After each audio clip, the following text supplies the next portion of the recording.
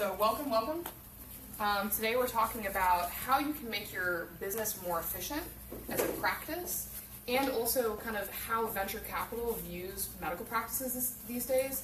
Because as more of you know, medicine is definitely moving towards this model of more and more venture capitalists are coming in, whether it's a practice management group, whether it's a true venture capital, and taking over practices to help with your billing, to help with your medical insurance rates, everything like that. So I wanted to talk from a perspective of, okay, we're all independent businesses. How do we work with the current environment in medicine, and how do we make our businesses more efficient, as well as improve how many patients we're seeing every day? So first up, our agenda is, so who are the big players in venture capital right now, especially with respect to medical practices? What kind of investor might be right for your business? Also, what matters during that evaluation process by a venture capital firm? Who are we, Capital Practice Consulting? And then how to prepare your business. So either if you're preparing to sell to a venture capital firm, or if you're really just looking to streamline your business, these are our top tips for how you can actually improve your business and how it functions. So these are some of the big players, and these are certainly, this is not an exhaustive list by any stance. I've focused on kind of the dermatology space, but there are large OBGYN practices all over the place, large primary care practices all over the place. So Anne Arundel Dermatology, Integrated Dermatology is nationwide practices. Loudon Medical Group is local to here, OBGYN, obstetricians, any type of specialty really. Yeah, exactly. Pharos is actually a true venture capitalist firm that bought a large cosmetic dermatology and dermatology group recently, and they're looking to put big med spas all across the country.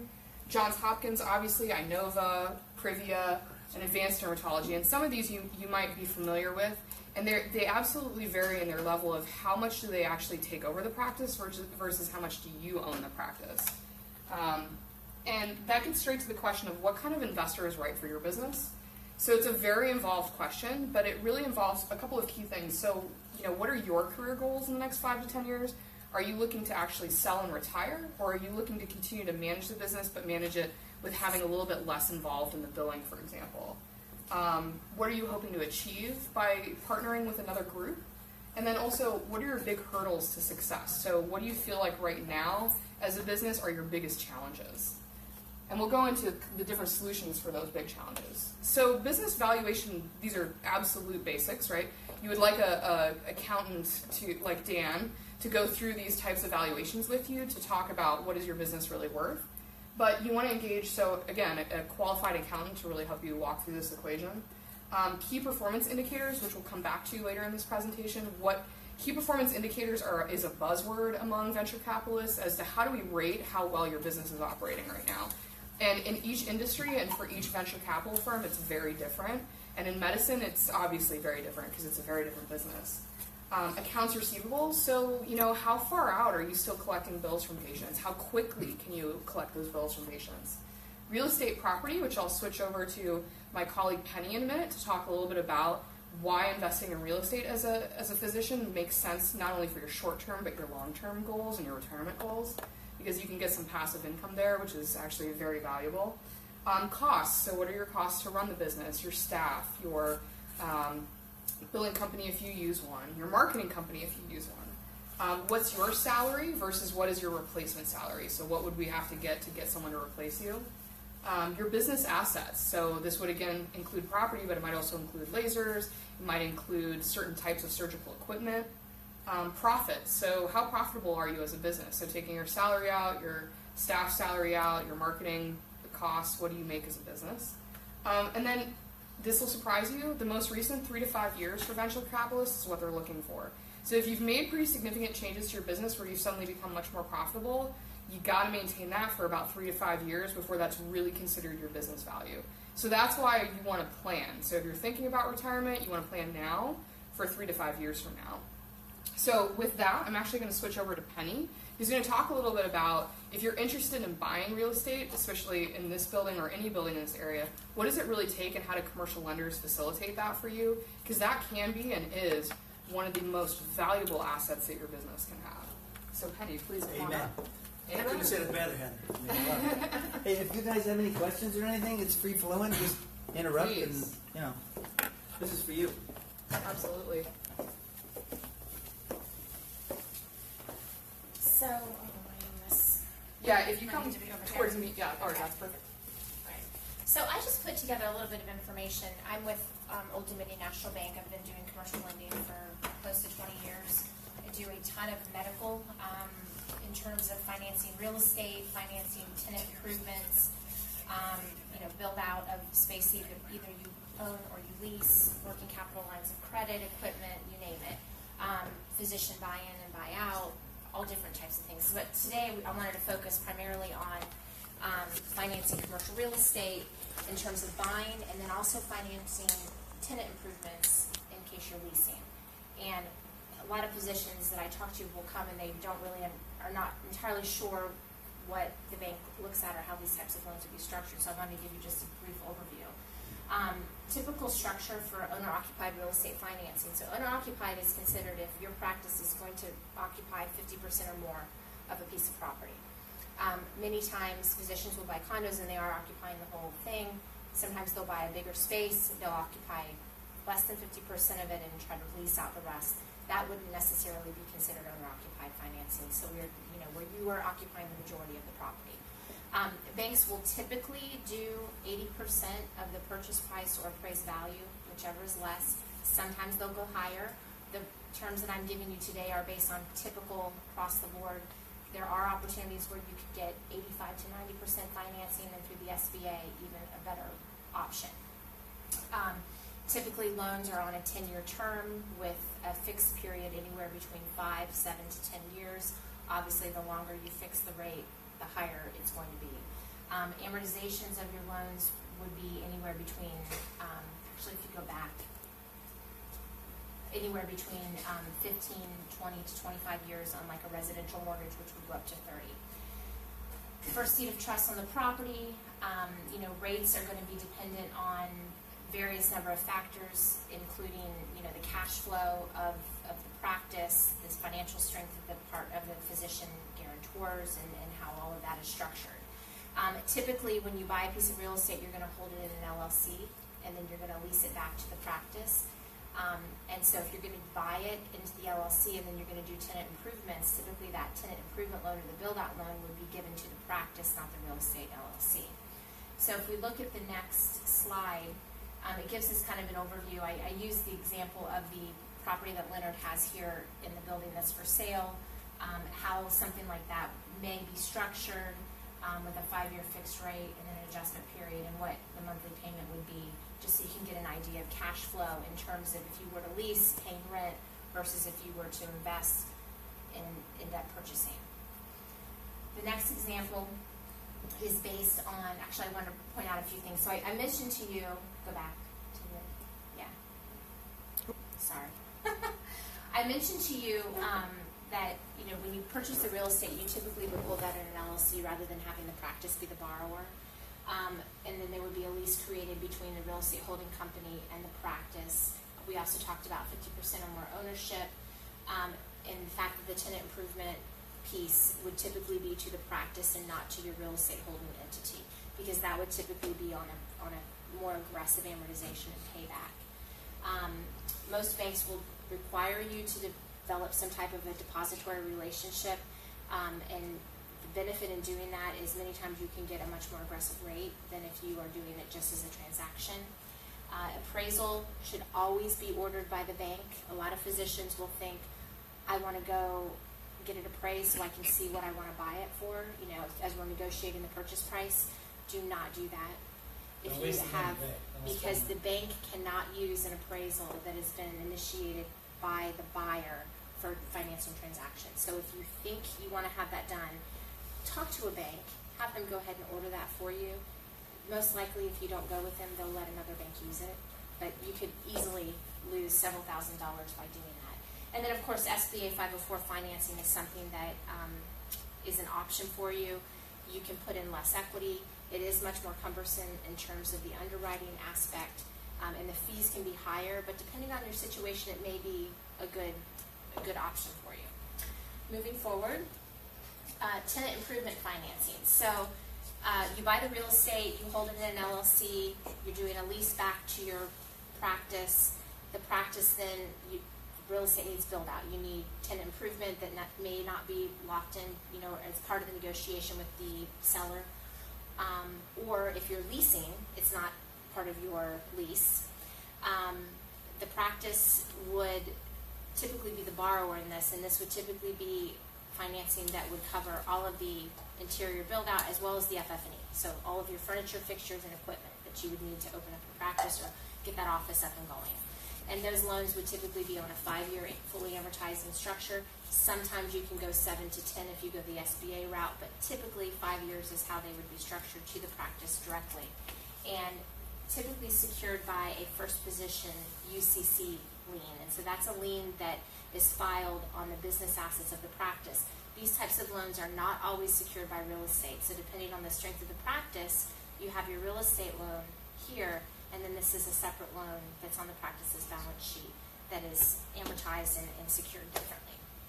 And again, rates are going to depend on the overall relationship, and if you do a construction type structure, you would be obviously subject to policies and procedures affiliated with construction financing and draws and that type of thing. So I just did a scenario. If you were to do a $300,000 build out, you buy the property for $1.3 million, you have your commercial real estate loan to the LLC, and then you do a separate loan to the practice for the tenant build out and the FFE, how that might look in terms of your cash flow. The tenant improvement loans can also be considered build out loans. So you decide not to buy. You do this scenario and you don't have the desire for that long-term investment. You don't have the money up front. You're not qualified for SBA 504 financing, which allows you to put less equity in, and you decide to enter into a lease situation. The tenant improvement financing, also known as build-out financing, can be done. A lot of banks will finance that for you. Does that include architectural engineering? It does. So you'll have the soft costs associated with that, which are all the architectural, the permitting, all the plans, and then you have the hard costs associated with that. And so banks will typically finance that as a total project. So your hard costs and your soft costs and your FF&E into one loan. If you don't have real estate as a separate transaction, they may require you to put a portion of equity into the tenant piece. But again, it depends really on the overall relationship you have with the bank that you're working with. Some banks will say, you know what, we'll do 100% of that because you have, deposit relationship. It really, those type of factors are negotiable depending on, to be honest, depending on the overall relationship. So just kind of gives you an overview. Leonard has done, and I've seen him do this, where he's run scenarios, leasing versus buying, and the benefits to that. Obviously it depends on your financial situation and the goals of the physicians and the partners and the long-term, plans for the practice. So just a little bit about Old Dominion National Bank. We are a locally owned and managed bank. Our headquartered offices are in Tyson's Corner. We have locations in Charlottesville. I have been in, as I mentioned, commercial banking for close to 20 years, a lot of medical lending. OD&B has a full range of commercial and consumer products. We do focus a lot on the medical industry, with a lot of our senior management having deep connections and experience there. So anything I can do to answer questions, I'm happy to do that. Don't want to take up a lot of your time, but hopefully it gives you kind of an overview of what you would have to be thinking about. It's great. Yeah. Any questions for Penny? Thank you so much for the overview. It was really great. Problem. It's always better to buy than lease. Yeah, and I think that there are some If things you that can are. do it. It just depends on the way It's a long-term companies investment. are structured. Yeah. The nice thing about it is your costs are fixed because you don't have a lease that escalates every year. Every lease has a lease escalation. Right. You've got depreciation that you can take advantage of. You've got equity accumulating. And you don't have to renegotiate your deal every 5 or 10 years. Right. Fixed. And if you decide to sell the practice that you sell it to will lease back the real estate that you own. Well, and I've You had gotta do conversations with several physicians who they may own one or different office spaces, and some of them were like, oh, we'd sell that, and I was like, no, don't sell it. Because they're like, oh, well, MedStar owns the rest of the building. I was like, great, because you're going to have a You'll have great a long-term competition lease. space, you know, for that. Yeah. Because it's one of those things where, as a physician, once you retire, you know, you kind of wonder, like, well, what's next at that point? And this is an asset that would literally fund your retirement. I mean, think of it as one of the best retirement plans you could ever have as a business, Yeah, 'cause right? in 10 or 15 years, you save So- the loan off. Right, right. So, Real estate is the one thing where if you can hold on to it as long as possible and keep acquiring, sort of deal. That's not always possible for all of us to have as goals. So a little bit about Capital Practice, the company that I work with. We started, myself on the left and Peter on the right there, we started as two salespeople. We used to work very closely with offices, selling them capital equipment, medical equipment, and specifically helping them with their marketing. Because the more products that they sold in their office, the better we did as salespeople. But what we realized when we were working as salespeople was there was a huge unmet need in the market, which is that not a single physician that we were working with would recommend their web designer, and not a single physician we were working with would recommend their marketing team. And so we were struggling with, we wanted to grow a lot of these practices, we wanted to help them do really well, and yet there was no one in the market that we could recommend. And so for one of our largest clients, we kind of piecemealed it together, which is that Peter and I would go in there and we were helping her with her staff, training, helping her improve her business, helping her improve her margins. And then our third business partner, who became our third business partner, Alex, would go in there and he's our search engine optimization expert. He does a lot of the web design. He's a really great person, very reliable. And the two of us together got pretty amazing results for her. And that's really what started Capital Practice Consulting, was that we really found this unmet need in the market and we came to answer that question. So back to the question that I asked earlier, which is key performance indicators. This is something that is essential to the business valuation process. It varies with each investor, so each venture capital is going to have their own, what they consider to be key performance indicators. Part of it, some of the ones that are key that I see as a practice consultant are the percentage of your accounts receivables that are never recovered. So we have one client who is working on improving their $130,000 a month drop off. And he believes in giving back to the community, he believes in charity, and so he writes it off, $130,000 every month. Now, when we start to get into what goes to that drop-off, there are some people who are never receiving bills. And so, it's not just a charity factor in that point, it's that people aren't getting the bills to pay them, right? What is the gap date from service to payment? So are you looking at a 60-day payment window, or are you looking at a 30-day payment window? That makes a big difference in terms of your cash flows as a business. What's your percentage no-show rate? So I don't like to hear that you have about a 20% no-show rate in terms of your appointments, because that wastes your time and that books your schedule with time where you could be seeing patients who will actually become business bill with insurance.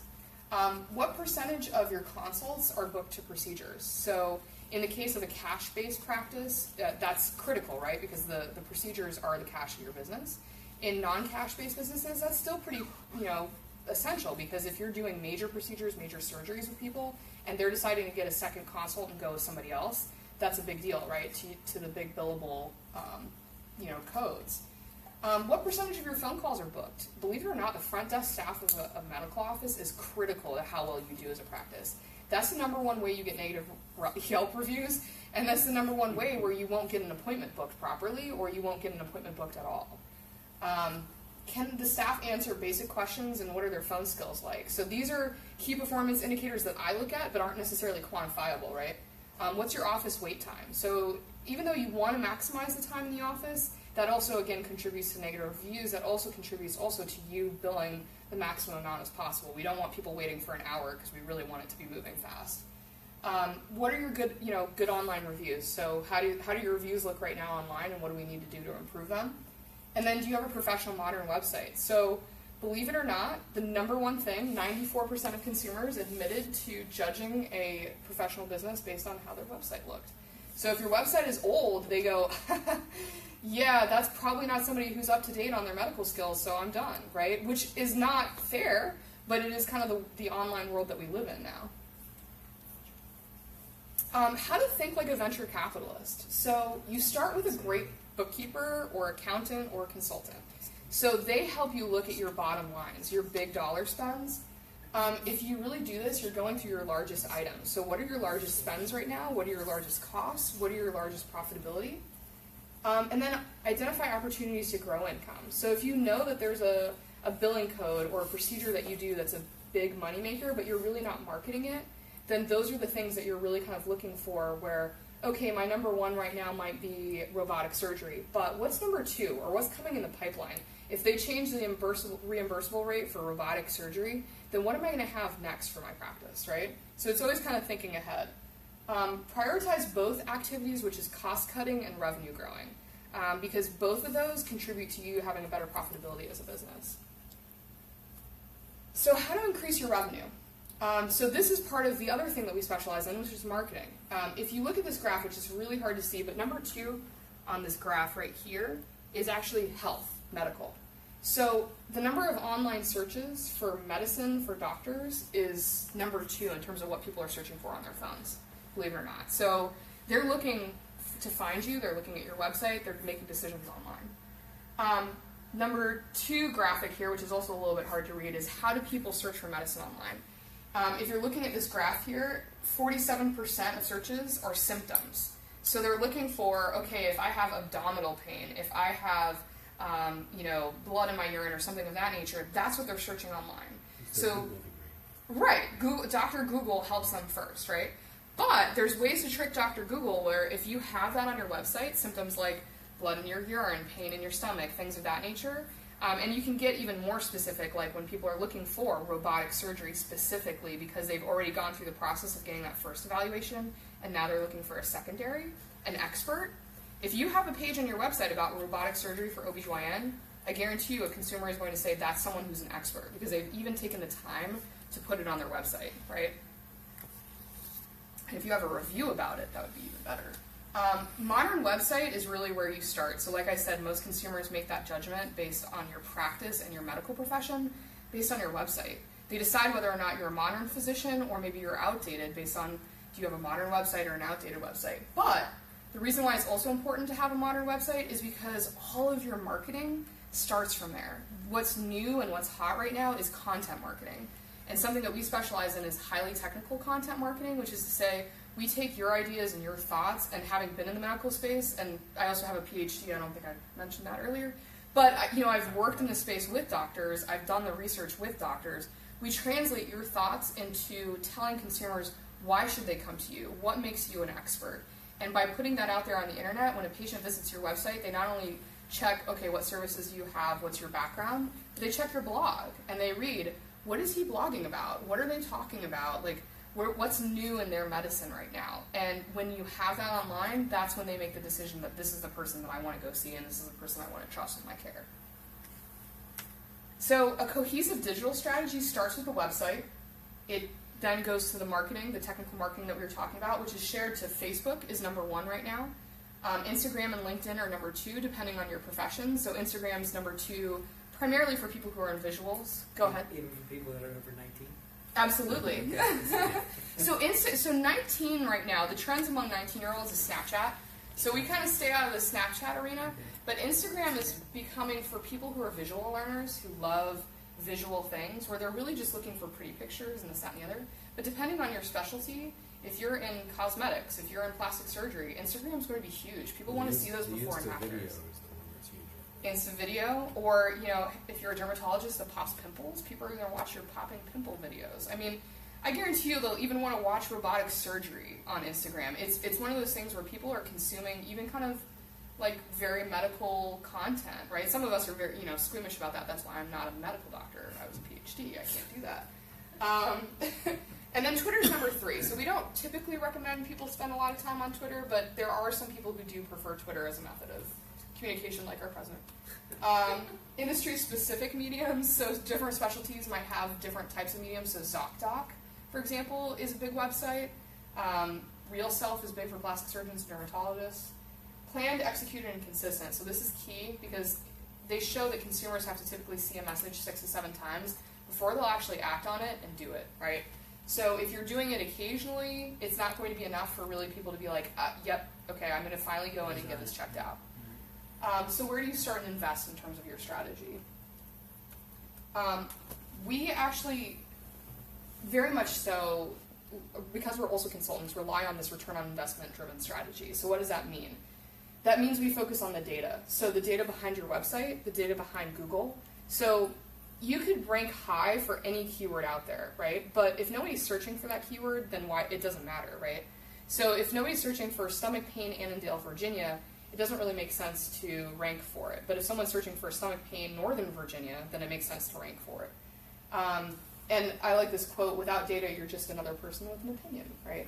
So everything that you do as an office should be driven by what makes sense for our business, and does what we're currently doing make sense for it, right? So whether that means you have closed deals, whether that means you have more consults, more phone calls from the internet, but you have to have good tracking for that, right? So if your front desk is just occasionally jotting down that someone said they found you on the internet, not Google, not the website, not specifics, then you don't have enough information. But we do have, and we like to work with some softwares where there's call tracking software where you can actually see, I put your call tracking number on Google, so I know you've got 156 calls from Google this month, for example.